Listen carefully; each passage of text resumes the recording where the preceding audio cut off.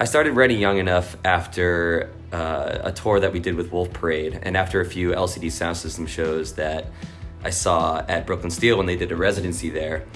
And there were two songs that kind of served as the inspiration. One was Wolf Parade's I'll Believe in Anything, and the other was LCD Sound System's All My Friends.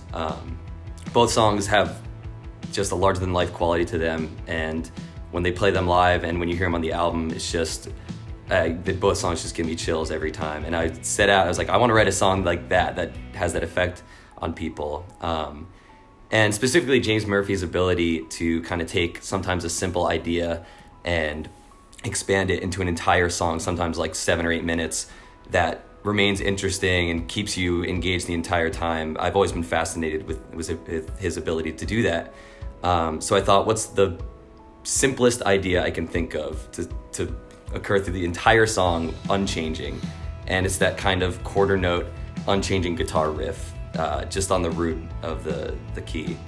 And it was definitely a really difficult process writing that song, and there were many different iterations, and it evolved and devolved sometimes, and it ultimately took kind of blowing it up and collaborating with my sister to, you know, kind of make it the song that it is today.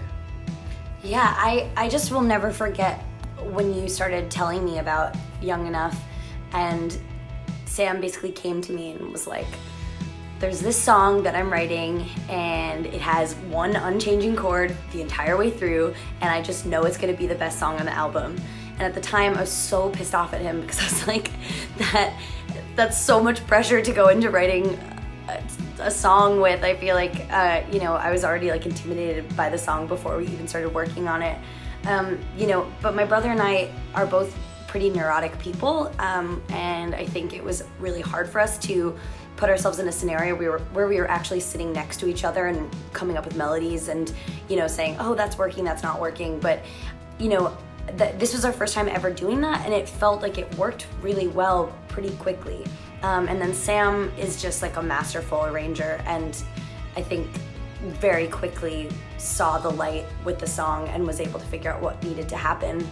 And then in terms of lyrics, you know, usually Sam and I don't really always talk very much about what the lyrics to his songs will be like, but I remember him saying to me that he wanted the lyrics to the song to feel really relatable, just like something that anyone could plug into and get where I was coming from. And so I started off from, you know, that place already when I started writing lyrics, and I remember feeling so nervous to start in on writing lyrics because I already loved the song so much, so I was like, oh, I just don't want to ruin it.